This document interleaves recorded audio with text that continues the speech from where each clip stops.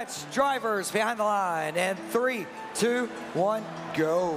Match 2, round 1 here on Hopper has begun. 3 cones up top for each alliance. Now they're in the middle fighting for those cubes with their multi-game piece auto. Red Alliance got 2 cubes scored in the high nodes. Sonic Squirrels with a cube up high for the Blue Alliance.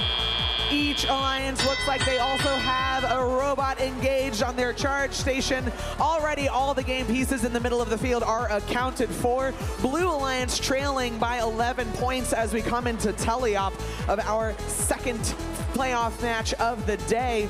Sonic Squirrels lifting up a PNW team, scoring a cone up top for blue. Their partners, Comets and Robotigers, heading back from the human player substation, placing 1-2 quick cones for the Blue Alliance. Blue now leading by 1 point, but 7407 Wild Boars pulling ahead for red. They've got a cone placement that's going to score the Red Alliance a link. Their partner, Bare Metal Team Alliance captain, right behind him with another cone to score. Team Titanium, another cone for red. We've got just under a minute and a half remaining in this match. Blue Alliance is leading, trailing now, 89-94 advantage Red Alliance. Comets zooming back and forth between their Alliance player substation, trying to snatch a cube from right under where Robotigers is. A little bit of confusion here in the Blue Alliance substation. It's a small area and teams have to figure out how to align their cycles to not get in each other's ways. Comets lining up, scoring a link for the Blue Alliance on a mid-node. Blue Alliance is down by 22 points. Red Alliance trying to maintain their lead. Bare Metal traversing across the charge station, scoring a low cube. Their partner, Team Titanium, with a mid-node cone.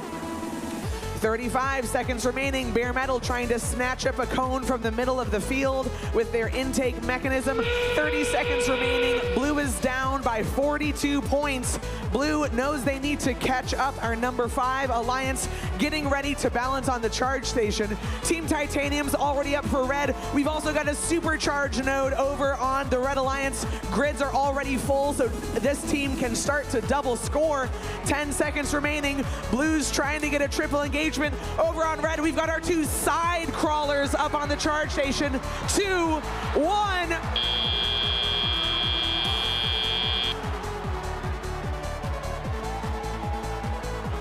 The score of 207 to 145. Over on Hopper, we're making scores over 200. Looks super easy here during these playoffs. Congratulations to our winning number 4 Alliance. They're going to move on in the upper bracket. The next time we'll see them is